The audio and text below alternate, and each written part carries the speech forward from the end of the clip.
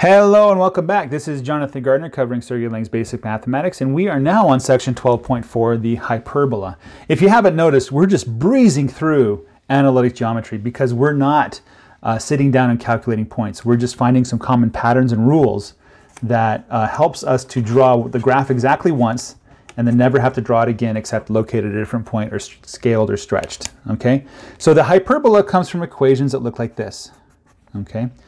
And so if you were to draw a table of which values satisfy this equation, you would have x and y and 1 would solve it, 2 and 1/2, 3 and 1/3, 4 and 1/4, and so on and so forth.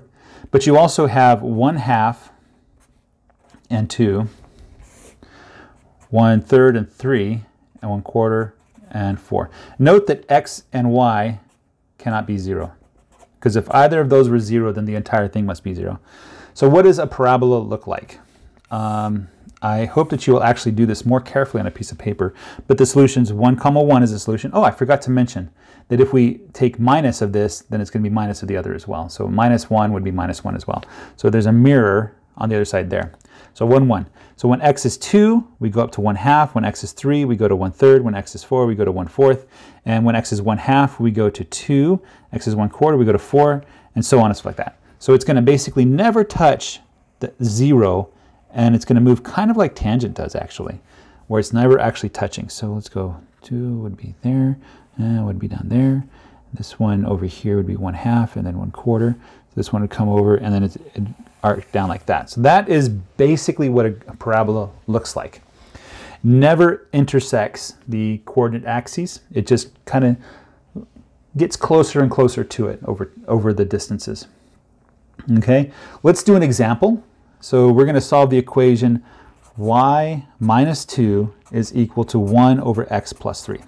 Multiply both sides by x plus 3, so we go y minus 2 times x plus 3 equals 1. And indeed, you might have guessed that we're going to say here that y prime is equal to y minus 2 and x prime is equal to x plus 3. And so the center for this new graph is going to be 2 on the y-axis and minus 3. So it's going to be centered over here. And so we can draw kind of the new coordinate system, and then we can draw our parabola moved over there. Okay? That's all there is to that. This parabola appears in slightly more complicated formulas. So if we get xy minus 2x plus 3y plus 4 is equal to 5. How do we solve that? Well, we say, well, there's an x and there's a 3, so we have x plus 3, and then we have a y over here, and I'm sorry, x, yeah, the 3 is going to multiply by the y, so the y minus 2, because the 2 has to multiply by the x, so that's that term there.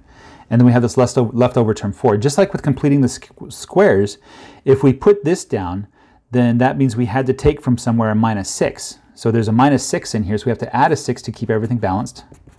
Okay, so then we're going to get x plus 3, y minus 2, so equals minus 5. Okay, now we have a couple differences here. Now we have a minus 5. We have the centered minus 3 and 2. So it's centered at minus 3 comma 2. Okay, and then we need to figure out what that 5 is going to do. Okay, in this case, we would draw a little table to kind of understand that. So if x is 1, then y has to be minus 5.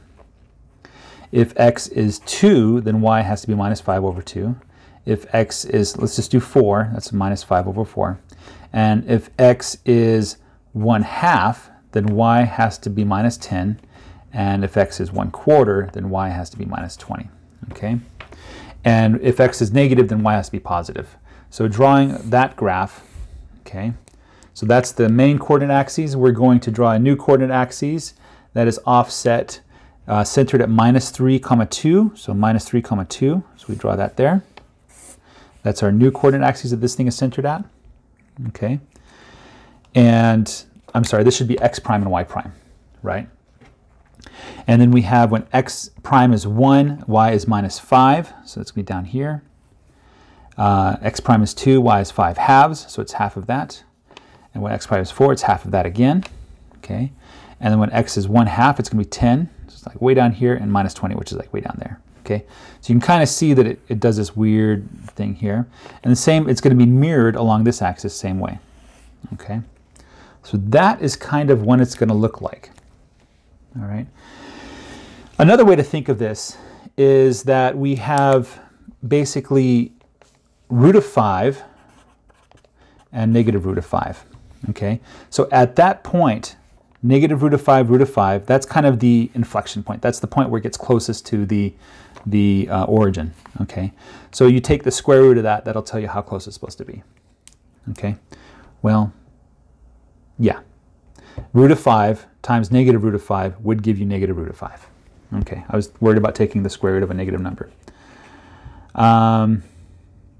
He has an example from physics. I don't think it's that directly applicable to physics, and I'm just going to skip it. It really isn't that interesting. I don't know if that's really a well-placed, because he's using a force that isn't inversely, it's not the inverse square force. We only encounter inverse constant, like inverse 1 over x forces. It's pretty rare, actually. We don't encounter that too often. Normally it's like it's proportional to the square. Springs have that. Springs have an inverse to the displacement, not the displacement squared. Anyway, the homework, sketching the graphs, trying to find ways to do it. These all look fairly straightforward. Intersection, same thing. You just find the points where they match. And that's all. The next section, section 12.5, you can skip if you want. I think it's really interesting, and I'm going to cover it. Guys, take care. Have a great day. Bye-bye. Thank you for watching this video on Sergey Lang's Basic Mathematics. You can find the series on the left, and on the right you can click to support my channel. Thank you very much. Bye-bye.